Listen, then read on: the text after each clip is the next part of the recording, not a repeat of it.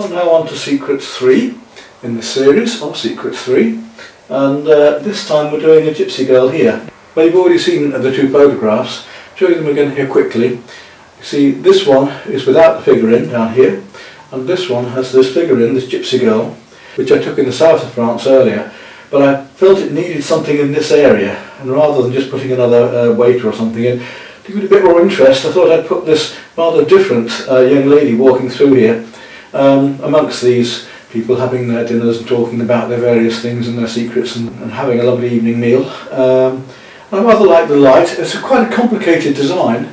It was quite difficult to draw out with all of these arches and so on. And we'll see how it comes out now with the painting, shall we? I'm going to hit it again with the brushwork first and come in on this with facets of colour first of all, just to block in and get rid of the white canvas. Then I'm going to work over it with the rollers afterwards again.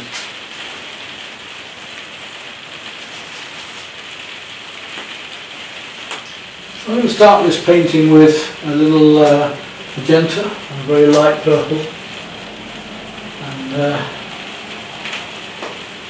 where I've got the colour on my brush, wherever I see it, I'm going to put it on. So we'll do that first, but wherever it might be, I'll have to change the colour slightly, and so I come back with the sponge roller afterwards. I'm going to do this one in sections, using the brush, because I want to get rid of this white canvas. The only thing with the rollers is they tend to leave a bit of the white canvas showing, which is nice for texture later, but not right now. You can see I'm mixing blue with them,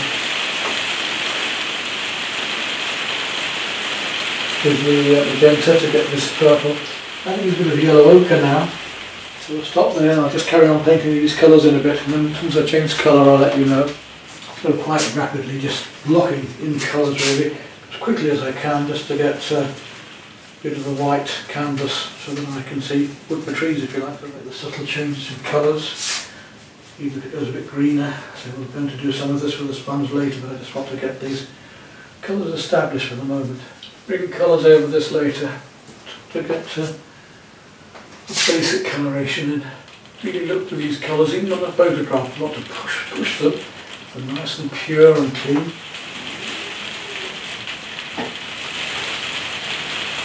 Marine blue now. We're using cerulean here, and I'm going to go into with that. I'm going to work a lot more colour into these yet. Interesting colours used together. I'll come over these again at any time. I'm just loosely painting in the colours at the moment, just to lose this white canvas and see where things are. So we're just working up these colours one into another, because it isn't just one colour, it's one colour with another or over another or next to another that makes things like this work.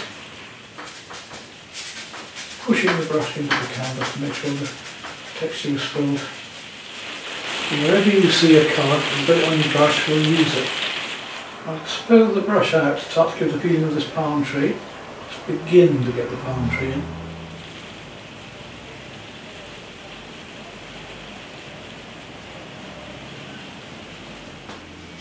It's bad when I get it. It's hard to tell sometimes with these colours. You think they're too dark, but you actually put a colour against them, they can change. It's like the light against dark, rough against smooth, warm against cool.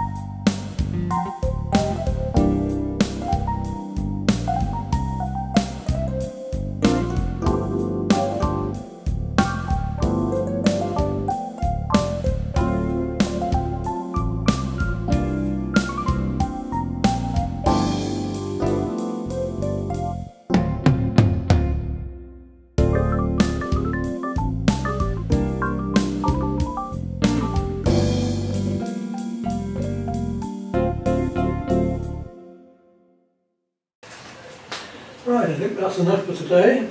It's got the basics painted in again. So we'll let that dry off until tomorrow.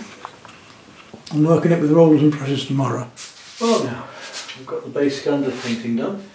Start working up the colours, more strong colours and some of the stronger drawing on top, I think.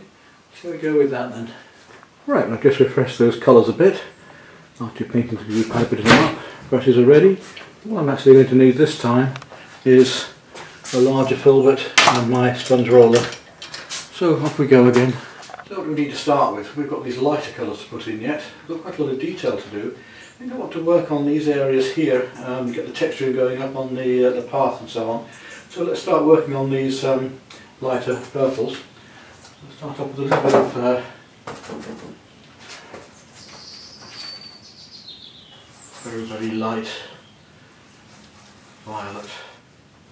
Tables a bit. It's also coming down the chairs, so I'm going to start indicating the chairs a bit as well. Nice colour.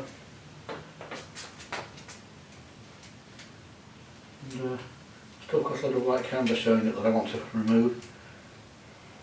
In fact, that colour's coming into quite a bit of this. It's coming across here as well. And back down to here again where we've actually started. It's a little bit darker down there in a moment, I think. And this colour's coming into her here as well.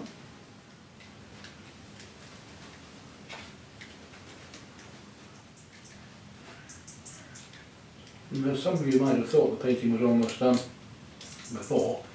You see now I'm going to put quite a bit more to it. Let's see if I get on with it. Just touching it with the roller. So see how fine we can go in with a roller.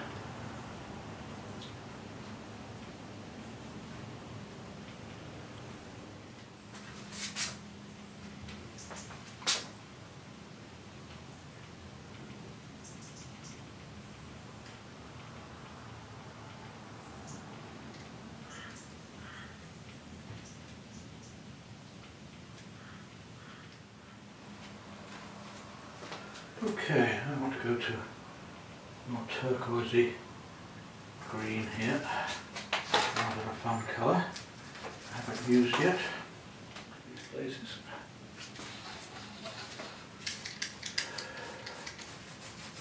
Nice and even on the roller. So watch the rollers don't get uneven and do the colour on. It can be effective, but you don't want that well.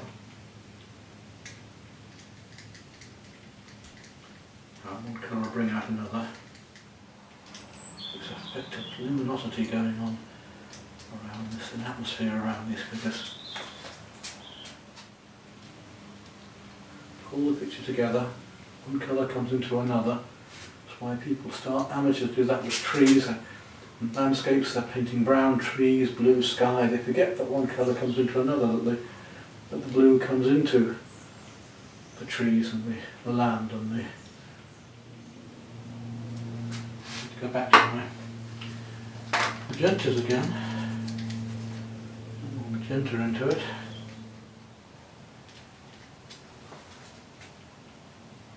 She wants to become a part of the picture, so she's going to be merging into the foreground, not sticking out as if she's stuck on.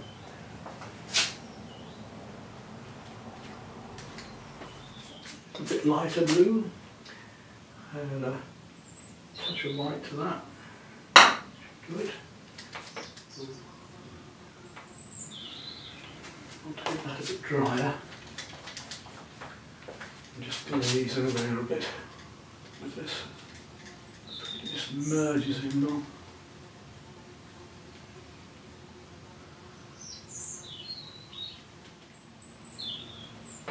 Some lovely spiner work has to be done around the place.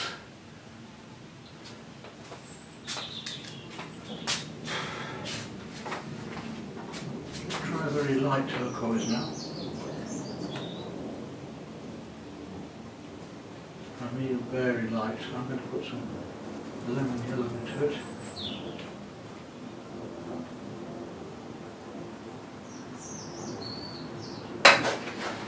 See what that does. Place it here. It just needs to be a bit cooler against the warms.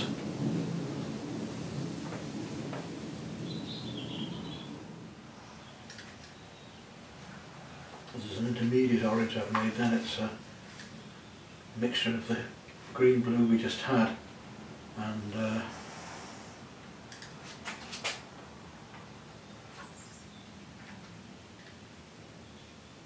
some light orange.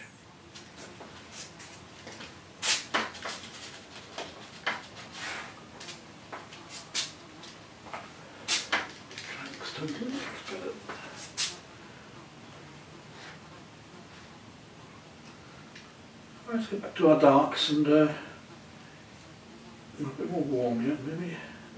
Anything like strange warm brown grey I've got going on in places, and I haven't yet made that colour, so let's see if we've got it here now. Yes, that's better, that's not bad.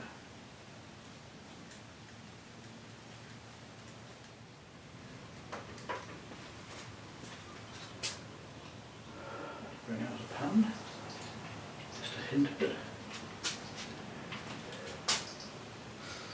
Of course, once we do that, we start to see colours everywhere else, don't we?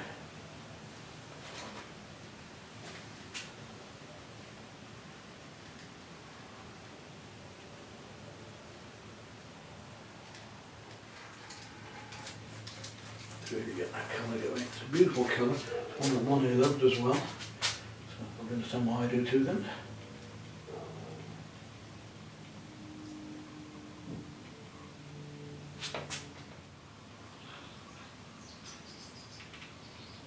Right, let's start to work a little bit of black into it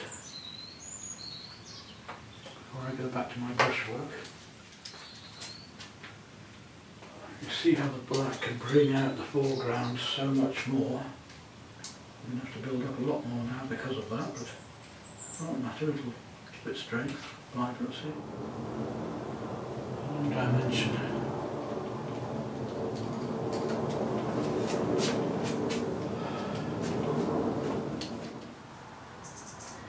Lisbon Crimson now. Northern Lisbon Crimson, lovely strong colour. Strengthen up some of these darks against the blacks. I don't want the black to be too stark, so I need some other stronger colours to balance them out a bit more. And these Lisbon Crimson will do that, I hope.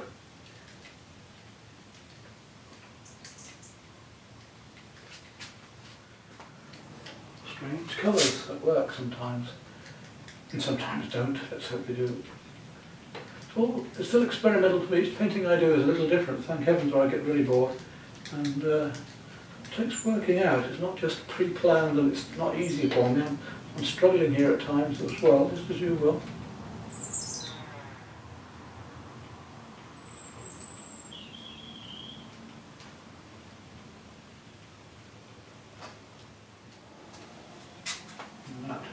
Really does help these blues back here. Get the same sort of greens and things going on back up in there. There's too much of it. A warmer green. So we'll add some yellow ochre to it. See what that does.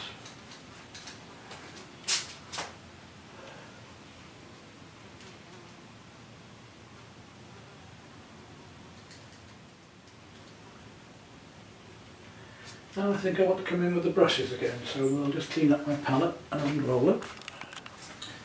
Right, now it's time to continue with the brush then. I'm going to start with my big one first of all, I tend to do. And just work in some of these highlights and colours and tidy the thing up and pull it together a bit, I think now, that's the idea. Let's look at these very light oranges next. Some of the lovely bright colours that are coming in from the lights, eh? They haven't quite picked out yet, so let's have a look at some of these. Here, for instance, between the chair legs, we can really pick out these highlights and make the thing come alive.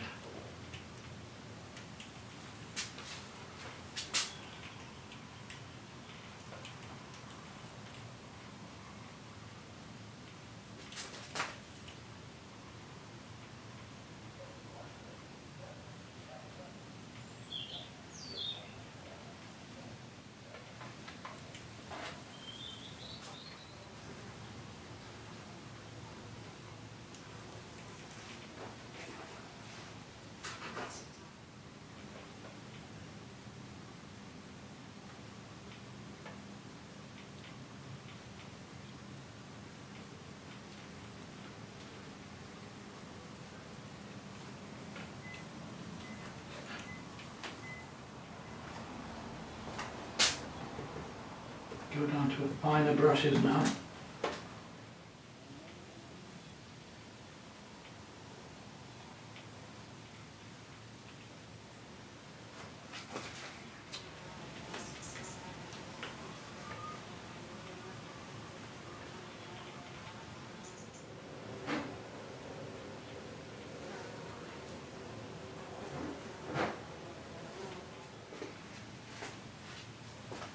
I think you can see how useful these highlights are now, can't you? Right, let's go back to the lightest of our colours to hopefully finish off this painting. So I'm going to use white and a little touch of lemon yellow now again. Try and bring out some of these beautiful highlights here.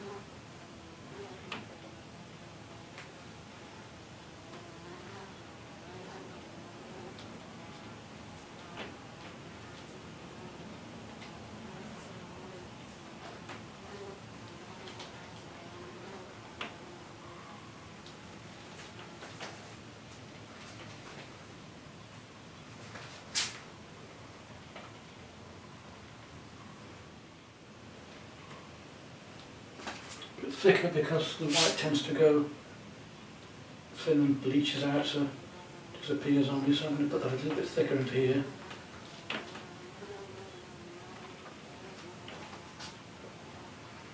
Same down here.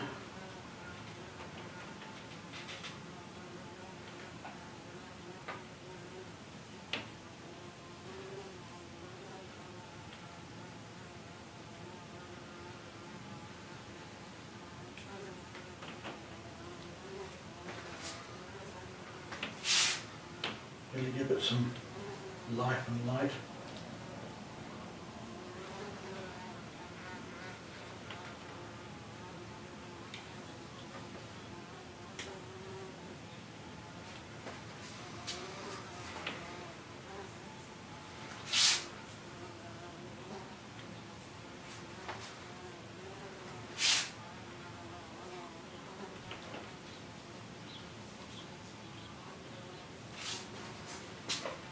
Like I said, I don't want it to still be a part of it, I don't want it to start standing out too much.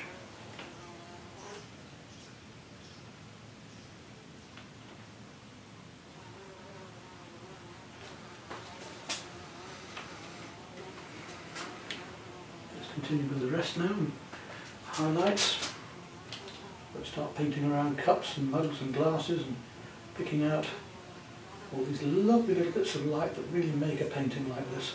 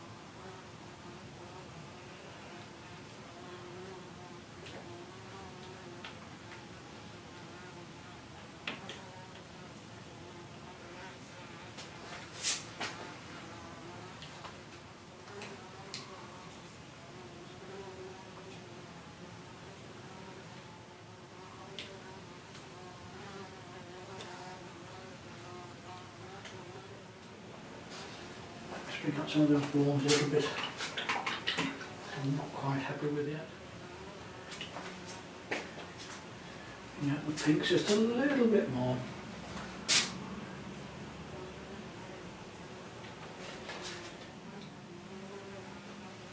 I think the hues are almost there.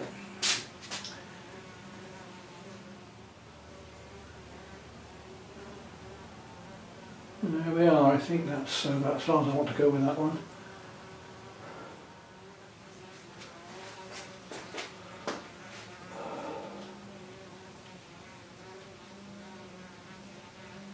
We'll do it. Now where are we going to sign it? Actually I better sign on the left this time, but let's have a look and see. Don't want a signature to get in the way. As things are coming off bottom right and left, it could happen. But not an easy one to sign this. Probably sign it just here. Now what colour to sign it in, that's the next problem. That doesn't destroy it. Shall I do it in red? Let's try that and see. Not pleased if I do it in red, that's the trouble. Would it go up here? Yeah, that'll be alright up there.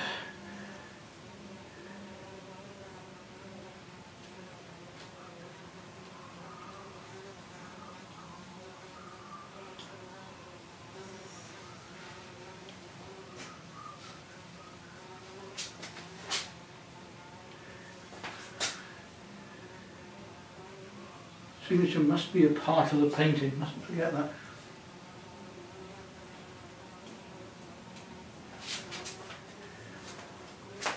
Right, we'll take a last look at that before we photograph it and move on to the next one.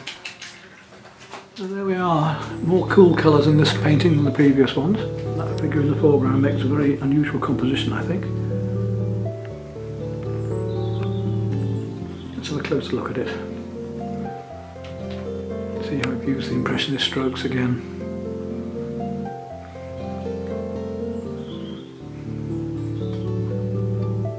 Now the woman's painted just with blocks of colour. We don't have to paint every single hair in.